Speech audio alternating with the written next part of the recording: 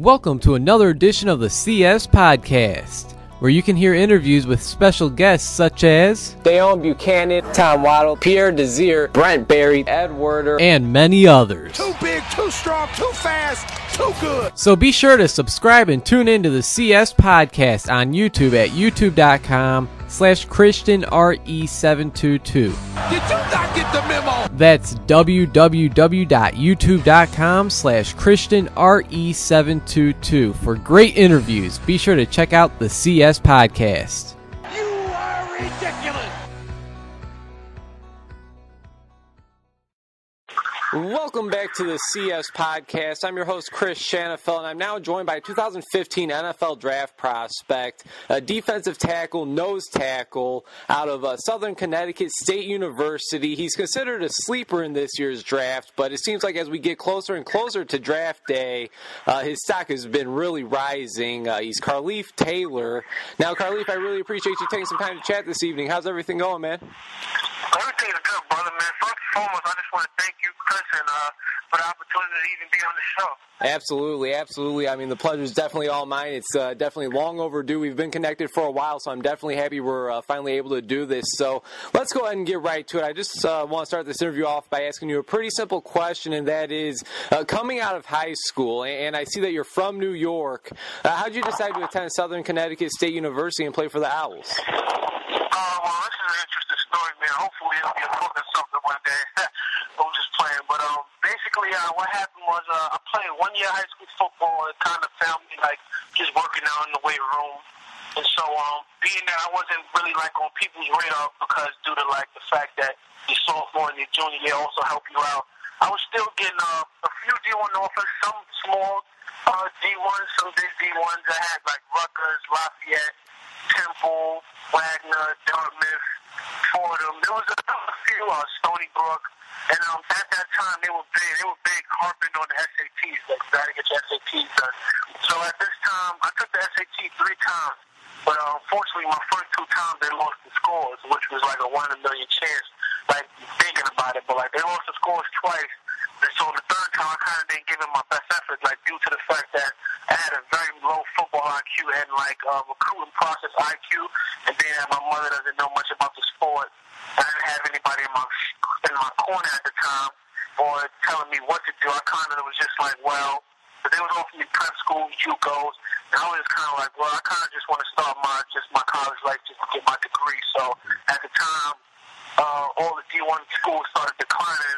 The only D2 schools I had was CW Post and Southern. And during this time, they gave me a call, and I was pretty much just getting used to the process. I was about to tell them, like, hey, man, I know my SAT scores might not be high enough for you. And it ended up being the perfect amount, like, just on the dot. So that's how I played for Southern. All right, and yeah, so you decided to attend Southern Connecticut, and you redshirted your first year there. Now, what was it like to redshirt your first year and then go on to play 10 games the next season as a sophomore? Most of the time, it seems like if someone redshirts, they'll play in a few games, 3 or 4 games the next year, but not get as much, not get too much playing time. But that wasn't the case for you. I mean, you've seen some pretty decent action, and I believe you've seen action in all 10 games. Yep. I mean, coming in redshirted, I felt like it was the best thing that ever happened to me. Like, I was a big guy my whole life, and being there, like, that was my first time playing football. I didn't know the extent to, like, how much you should be training during the summer and how important the off season actually was. So at that time, I came in my freshman year 356. So that whole year process, I was kind of just toning up, getting used to the college level speed, and just becoming a better player technique, mechanically, and just a better athlete in general. So I really appreciated that time. And by the time I came back for my redshirt freshman year, I pretty much had the skill set to start at that level, and I've been starting ever since. All right, so you said you went there about 355, 356. Right now, can you give us your current listings? I believe last I seen was 6'2", 315. Is that about right? Yeah, that's about right. I mean, of course, it fluctuates a pound or two. At my Giants workout, I was 316. So I usually maintain around that same. I try to stay 315 to 320 range. All right. So, Carlif, during your redshirt freshman year and your sophomore year, you combined for 45 tackles, 2.5 sacks, and then as a junior in 2013, you were named All-Conference by recording 54 tackles, 10.5 tackles for loss, 3 sacks, and a pass breakup. That was obviously your breakout season. What was your reaction when you found out that you were selected All-Conference, and what were your expectations for your senior season, knowing that it'll be your final go-around at the college level? I mean, I always I'm a heavy competitor. I always want the best for myself, and I never usually compare myself to people around me or people who I even look up to. I always try to be the best me that I could be, because at the end of the day, that's the only person I can change, and the only thing I can change is myself, not what's going on around me. So, after my redshirt sophomore year, I suffered an injury that left me at the end of the season. So I made sure it really humbled me up, and also it was the best thing to happen. It was like a gift and a curse. Like I had to sit out and watch my team battle, and it's something when you got as much passion as me. It's something it's almost like it's really like it just puts you in a different kind of mindset. Like I would rather just go through a lot of things than that. But at that time, it made me realize that nothing's guaranteed and nothing's promised. Not even the next day playing on the field or not. So I made a promise that next year, my junior year, I'll be an All-American, I'll be All-Conference. And that was the hardest I ever worked. And then once when those happened, my senior year, I don't have to top that. And I didn't know how I was going to top it, but I was going to make sure that for my stats, I was trying to just do whatever I had to do to increase them, or just become a better teammate overall. And it certainly looks like you definitely achieved your goal, at least from outside looking in. I mean, it was another huge season for you, Carlif. I mean, you certainly went out with a bang. It's not every day you hear an interior defensive lineman racking up 73 tackles on the season, but that's exactly what you did. With that being said, how would you describe your overall college football experience at Southern Connecticut State University? It's just, I wouldn't change it for the world. I got to meet some real good people, real good coaches, and a real good environment. It was something that just needed to be done. It also kept me humble and motivated enough to want more of myself. I figured, I done trained with a lot of people. I've been around a lot of people, and one thing I noticed is like a lot of big school guys and just the way people carry themselves. We see that everywhere. It's like people's attitudes and egos is usually the death of them. So it's kind of like being from a smaller school, I never really had that idea of myself of thinking like, well, of course I think highly of myself, but to think that I'm better than anybody. I always just a natural competitor and always just kept my head, kept my nose to the ground, and just never really satisfied enough to feel that kind of way. So I feel like it was a blessing in disguise.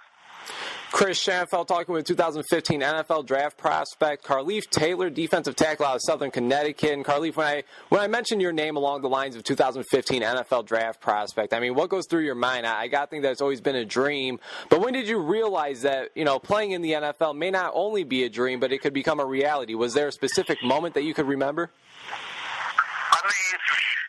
After the fact that teams literally started calling me and showing interest, it was just like, wow, like this is really happening, and just different articles and different people and different, like a lot of people that I respect. Like I was able to speak to I spoke to Simeon Rice before, and he had good things to say. I got to speak to Sean Smith and just all different types of like veteran Hall of Famers. I just got to speak to and network with real good people, and once you get to see your name pop up in certain places, it just was like a surreal feeling, but also a blessing. There's no better feeling than creating your own opportunity.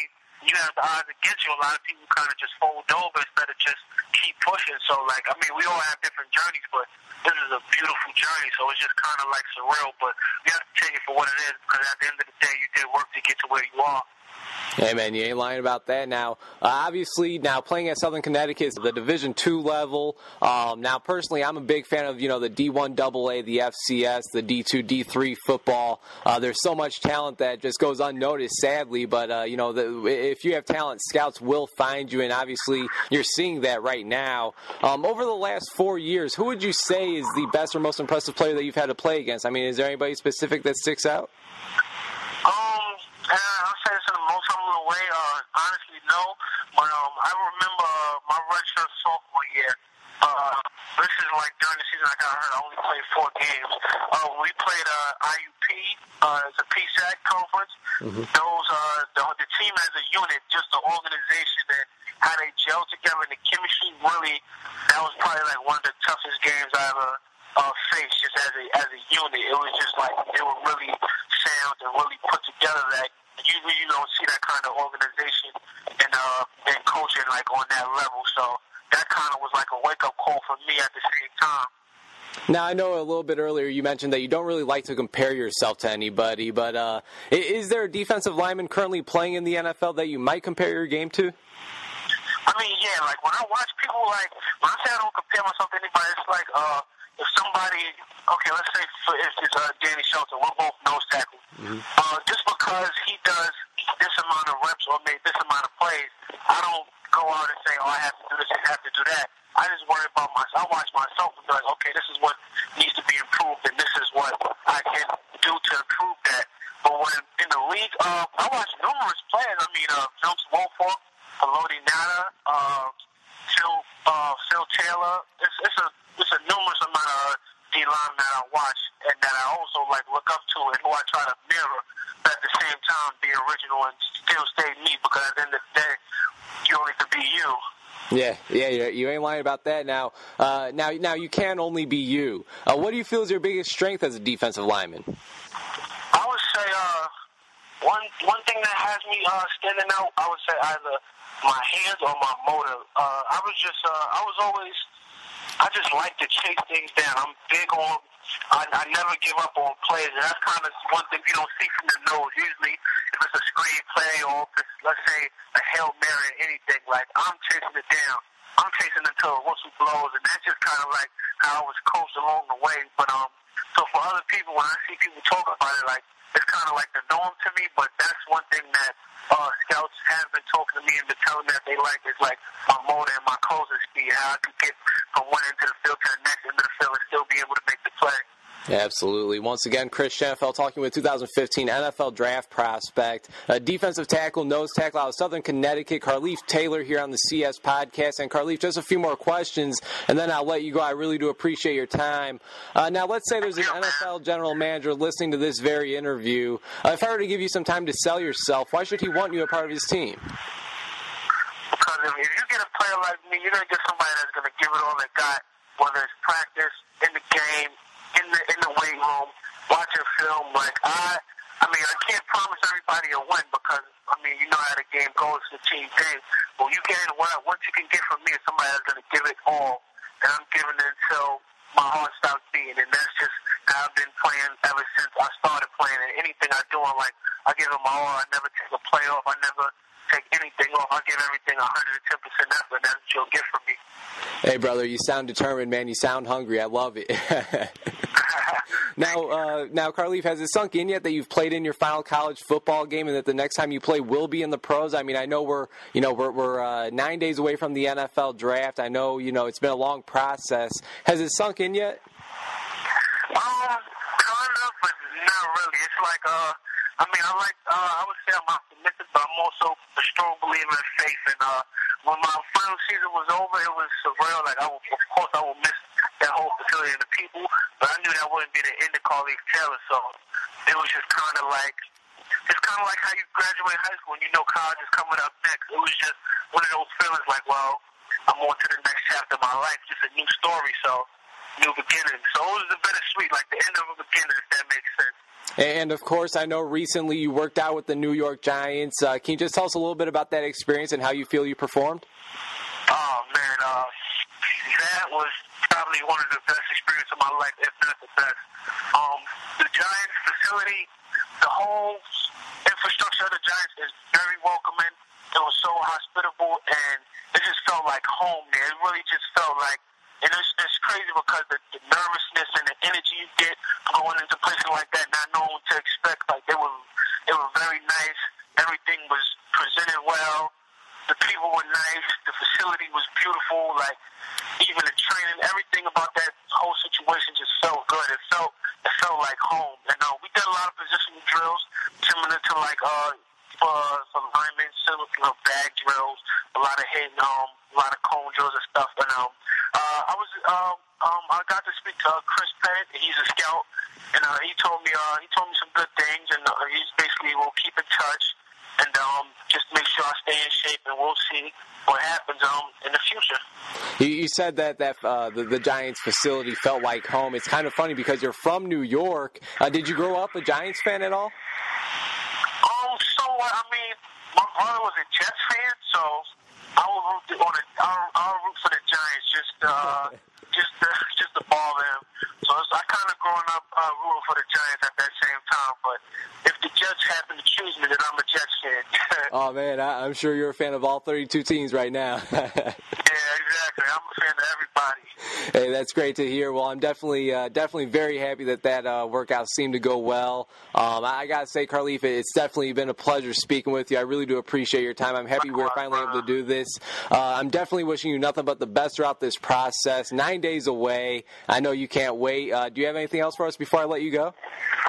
Yeah, I just want to thank you again, man, for the opportunity. It's really a blessing to be on here and just to be around and be in the mix. I just want to send my prayers and blessings to everybody that's trying to do the same thing I'm doing, whether it's football related or whether it's just tracing your dreams in any way, man. I want me or anybody to be an example that anything is possible if you work your hardest, you can create your opportunity. Hey, true class act, Carlif. Once again, I really do appreciate it. Hopefully we can keep in touch and take care, all right, man? All right, no problem. You too, brother.